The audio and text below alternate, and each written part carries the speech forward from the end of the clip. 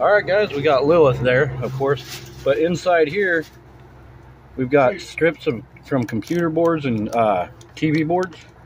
See, each one's got gold on there, so we just poured vinegar and salt in there, and we're gonna shake it up every so often and see if we can get some of those gold flakes off. I guess in 10 days you'll start seeing them come off, but in 20 days they should all be off, and we'll strain it, get the gold out, and refine it. But, alright, say bye, Lilith. She's our gold hunter right now. Pretty cool.